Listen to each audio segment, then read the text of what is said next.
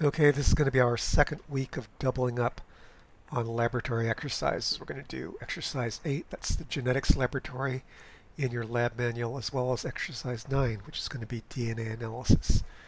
And for the life of me, I look at exercise 8 and I can't really think that there's anything for me to talk about. It's just a matter of making observations on ourselves, determining phenotypes and genotypes, and then graphing the results. It's a pretty straightforward laboratory. I don't think anybody's going to be stretched too much by that. I think if there's one more challenging part, and it's worthwhile for us to go over a little bit, it would be that last part on pedigree analysis. And it's really some basic and straightforward logic, and it is a little bit opaque for some people. So I thought I'd just kind of walk you through the logic, the general logic, on how we can infer genotypes based on pedigree analysis. And basically, the idea here is that in a typical situation with Mendelian inheritance, we'll have one trait that is dominant and the other one that's recessive. And so if I draw out the genotypes as you know them, we'll use A's. I could have a homozygous dominant, I could have a heterozygote, and I could have a homozygote for the recessive allele. And you know that both of these two are going to be sharing the dominant trait, while the phenotype of the little a homozygote is going to have the recessive trait. And sometimes we use a shorthand for those individuals that have the dominant trait. I mean, if you have an individual that's got the dominant phenotype, you don't know whether it's big A or big A little a, whether it's homozygous or heterozygous. So if you don't know whether it's this or this, you could say that we have big A dash. And you'll figure that part out based on the first part of exercise 8. Now, with pedigree analysis, you have an opportunity to infer what genotypes are based on the family histories. And with a pedigree, it's basically a family tree. We're going to be representing parents. A male parent is going to be a square. A female parent is going to be a circle. And when square and circle love each other very much, they start to produce lots and lots of babies. So let's kind of draw out 4 babies here. Okay. And so maybe they have a daughter first, then they have another daughter, and then they have a son, and then they have another daughter. Okay, and so this is kind of like a family of 4, I'm sorry, a family of 6, right? In which mom and dad have 3 daughters and 1 son. Okay? Now we can mark which individuals in this tree have the 2 different traits. And maybe the father has a particular trait, and maybe we're seeing this in a couple of the offspring. So that daughter and the son have the same trait that the dad has, but the oldest daughter and the youngest daughter have the same trait as the mom. Okay?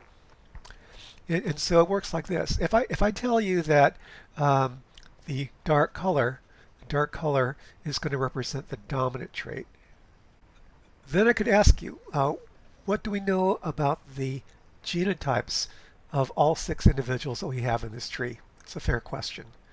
And you'd be able to answer that. I think the basic approach here would be to say, well, if you have the recessive trait, right, we must be little a, okay? And so we could basically go ahead and fill these guys in. Little a, little a, little a, little a, little a, little a. And that's supposed to be a little a there, right? And so that part is easy. You can say, well, the dominant trait, we know that the dominant trait is going to be a big A dash. But in this particular case, we can go ahead and identify for certain which of the 2 genotypes they might be. Okay, so we know for a fact that this parent here, this father, had 2 daughters that were little a. And so they must have inherited a little a from him. And therefore we know that this father cannot be big A. Okay? This possibility here is out the window because we know that he had 2 daughters that are homozygous for the recessive allele. So they must have gotten that recessive allele from dad, and therefore dad must be big A, little a. Right? That's for certain. The other thing is that we know that these 2 offspring down here, okay, they must be big A, little a as well. Why? Well, I think it's pretty obvious. One of their parents is this female who's a little a, little a. She had to have passed on a little a gene to both of these children, and so we know that they're not little a, so they must be big A, little a, because they must have gotten the big A gene from dad and a little a gene from mom. Okay. And that's kind of like the sense of how we use pedigree analyses to infer what the genotypes are. Okay. The other kind of situation that you might be needing to be aware of is for example, if we had two individuals, two parents that are both of the same trait, they both have the same trait, and they have offspring that bear the other trait. At this point, I don't even need to tell you whether the white color is dominant or the white color is recessive. All you need to do is to look at this and you'll realize that the only way these two parents could have an offspring with the other phenotype would be for these guys to be heterozygotes. And I'm going to use B here to represent the alleles, because we're not really talking about the same gene that we had up in the top graph. Okay, remember that the only way that we could have two individuals bearing an offspring with the opposite phenotype would be for them to be heterozygous. And so this guy right here must be a homozygote for the recessive gene. Okay. These two over here, okay, we don't know what they are, right? Because they could be big B, or they could be big B, little b. We wouldn't be able to tell them apart. So in this case, you would say, but both of these must be big B dash. Big B dash. There's no information that would allow us to distinguish between the two possibilities for their genotypes. Okay, and so all of our pedigree analyses at the end of exercise 8 are going to be based on this type of logic. And you can actually go ahead and do those ahead of time if you like. We're going to be spending a little bit of time in the laboratory making sure that you know how to do them. All right, now let's go on to some basic information relating to exercise 9. Okay, so here what I'm going to do is to draw a molecule of DNA for you, because I want to depict two important features of DNA.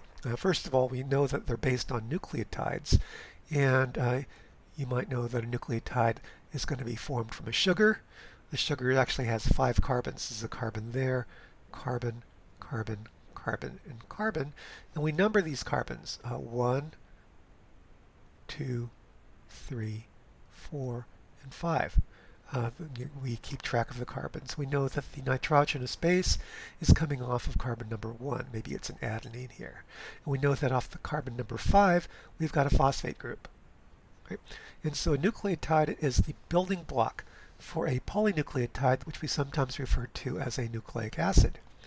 And the way that nucleic acids are built from mononucleotides is always going to be following a similar pattern. We're going to be taking the number 3 carbon, this carbon right here, this one right here. We're going to be forming a bond with a phosphate group, which is attached to the number 5 carbon attached, which is part of the next sugar down. Okay. So here's the next ribose sugar, or deoxyribose sugar. Here's carbon number 1, 2, 3, 4, and 5. And so we always have a 3 to 5 bond. The phosphate group is going to connect the number 3 carbon of one sugar with the number 5 carbon of the next sugar. It's going to connect with the this number 3 sugar to the number 5 sugar of the next molecule over. This is number 5 carbon over here. This is going to be our 3rd nucleotide in the sequence. Right? We'll add one more. Okay, so here's our last number 3 carbon. The number 3 carbon at this end is just going to have an OH attached to it. And remember that off the number 1 carbons, we're putting the bases. This might be a C, this one might be a T, and this one might be another C. Right? So I guess the one important lesson here is that there's a directionality to DNA. We always read DNA or let me put it this way.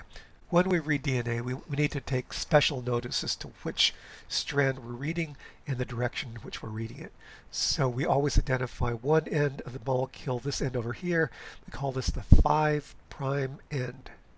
It's the one that actually has an exposed number 5 carbon attached to a phosphate group.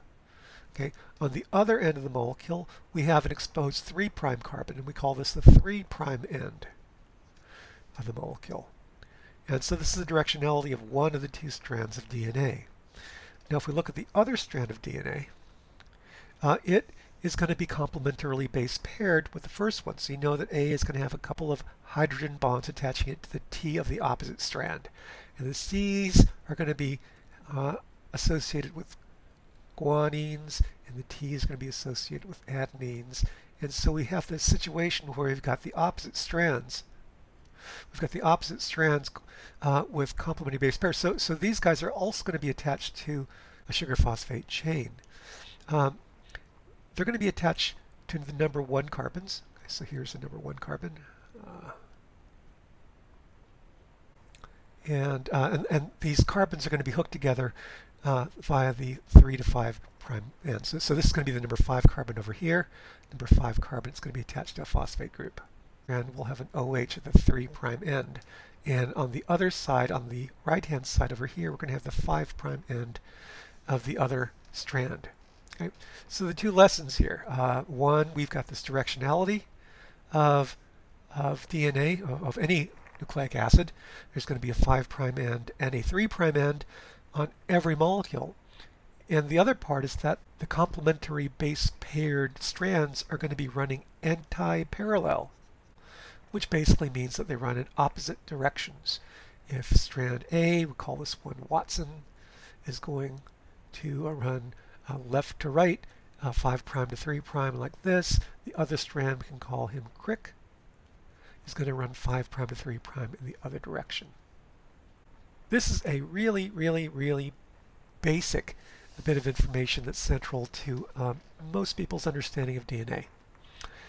Okay, now what I want to do is to kind of expand this out, because basically what I've drawn here is a very, very short polynucleotide. I would draw this like this: A, C, T, C. On one strand, this is going to be written 5 prime to 3 prime. And on the other side, I would have G, A, G, T running 5 prime to 3 prime on the other strand. Okay.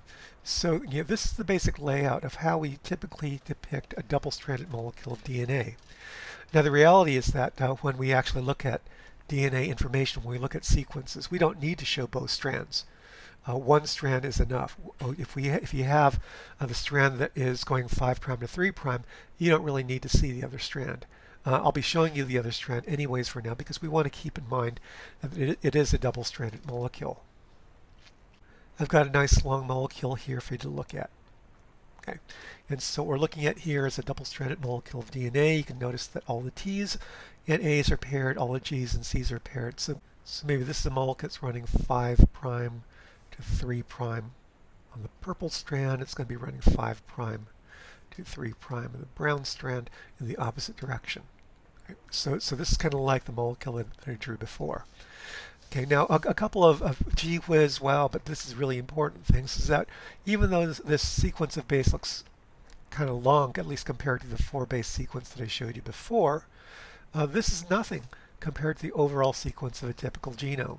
Okay, I'll give you an example. Your genome, the human genome, consists of roughly 3 billion bases. It's 3 followed by 9 zeros, more or less. Okay, so in other words, this DNA double-stranded molecule, of course it's broken into chromosomes, but if you put all that DNA end to end, it would be about 2 meters.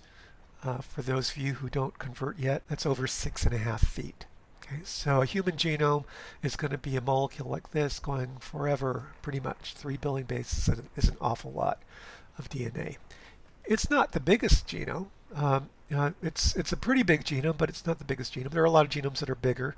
Some genomes are smaller. For example, the fruit fly, your typical fruit fly that we use in genetic studies, has a genome of about 122 million bases.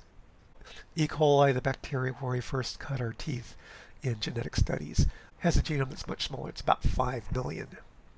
But even a simple bacterium is going to have 5 million bases and several thousand genes. This is not at all surprising. We've always kind of known that it takes a lot of information to create a living cell. A living cell is a very complex thing, and it's not something that is going to have very few moving parts. In our lab exercise, we're going to be opening up a strawberry cell and looking at the genome of strawberries. And strawberries are pretty well endowed when it comes to DNA. They've got about 720 to 750 million bases in their genome. They're really rich in DNA, which is why they make a really nice demonstration when it comes to collecting DNA. They've got plenty of DNA in the chromosomes to collect. Okay. So yeah, this is a really, really large genome.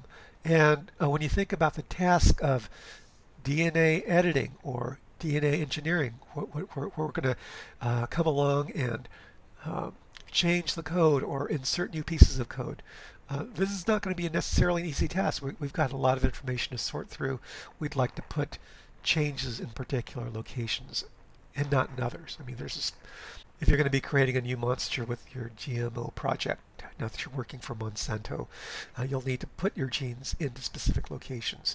And for the longest time, we were totally limited in our ability to make cuts in the DNA. I mean, we had some tools, but they were very, very snotty. These tools, once the gold standard of DNA manipulation, were the restriction endonucleases, which are taken from bacteria. Sometimes we call them restriction enzymes, which were really pretty cool at the time, because what they would do is they would make double-stranded cuts at very, very specific sequences. The example that you'll be playing with, you'll be running through in your lab book, is restriction endonuclease, maybe the most commonly used one, called EcoR1, which basically stands for E. coli. It's the bacterial endonuclease that we got from E. coli that has a very specific restriction site that's almost kind of famous. It's GAATTC. That's read 5' to 3'. Anytime that you find GAATTC, it's going to be making a double-stranded cut. The cut goes between the G and the A. And what happens here is that the other strand, I'll draw it in a different color, the other strand is going to be cut also because its sequence is also GAATTC,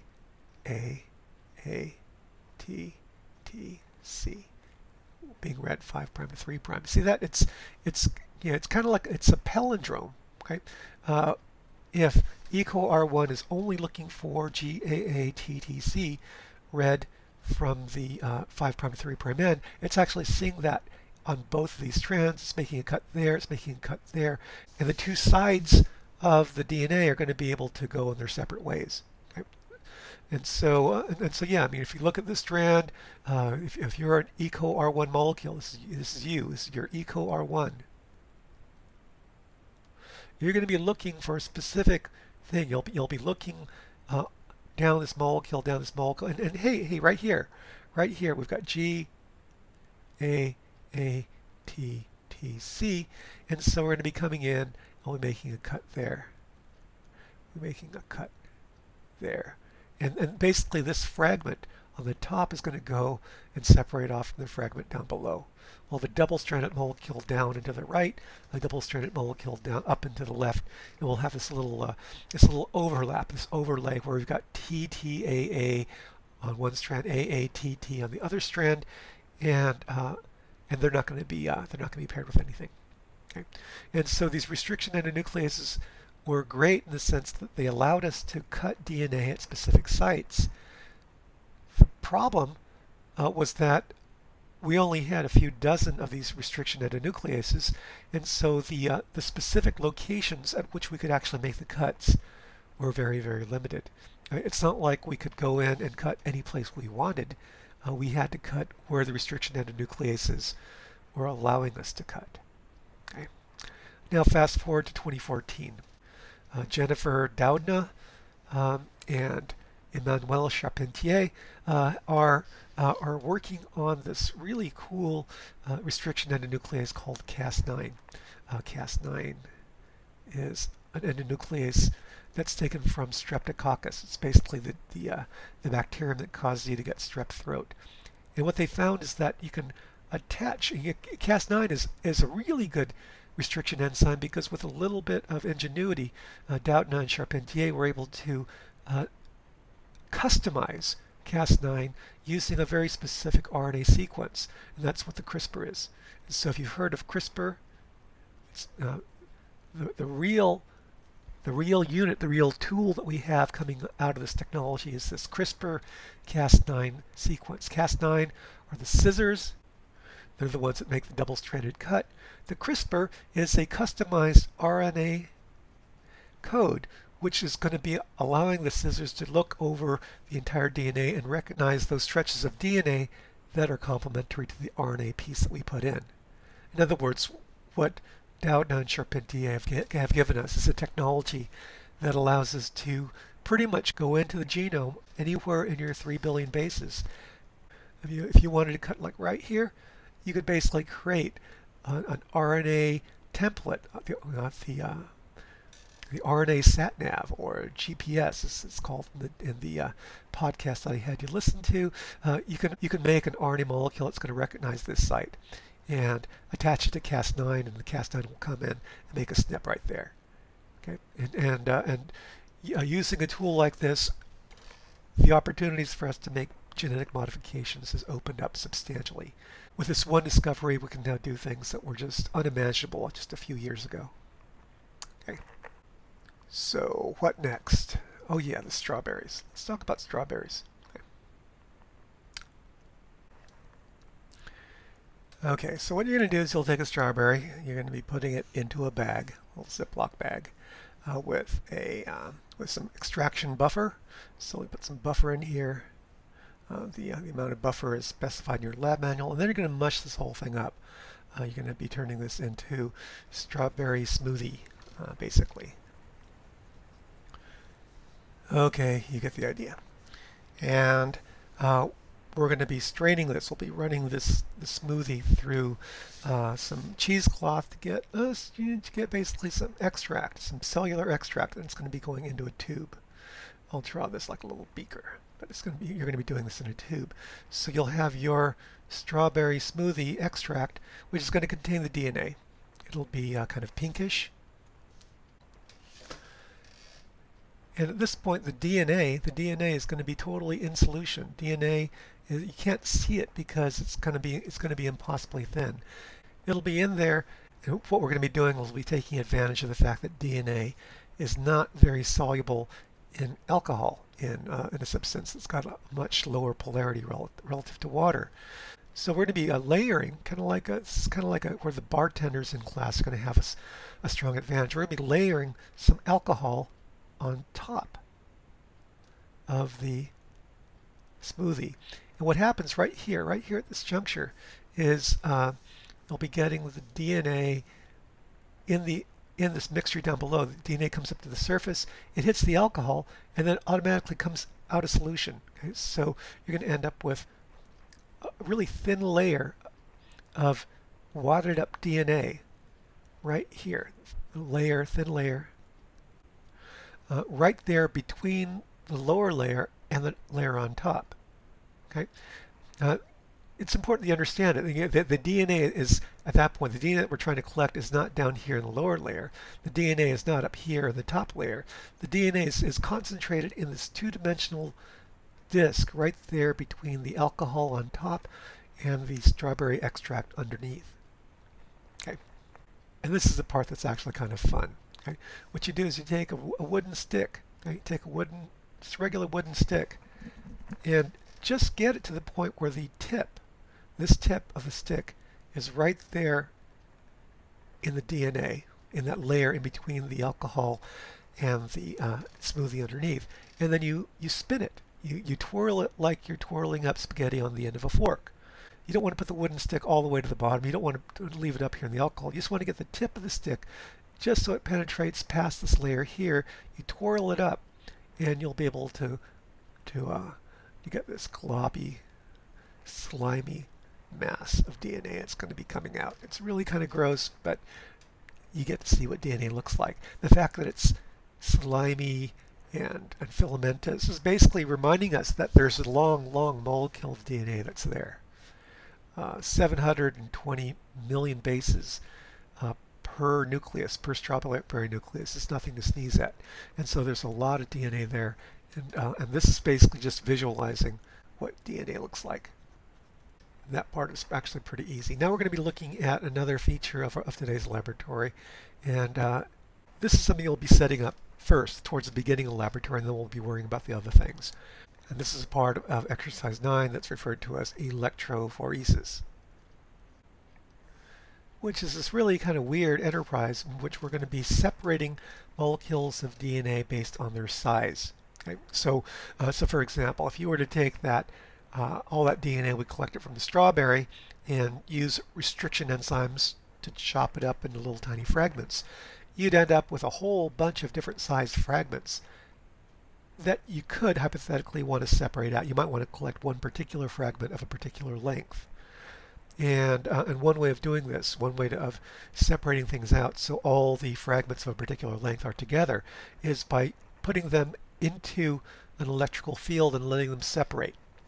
Okay, and so the way this works is we have a gel.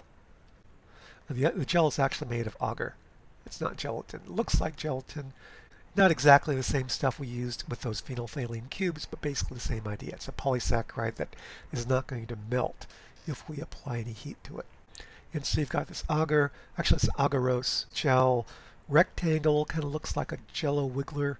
And if you look at it from the top, okay, it's a relatively thin thing. It's probably less than a centimeter thick.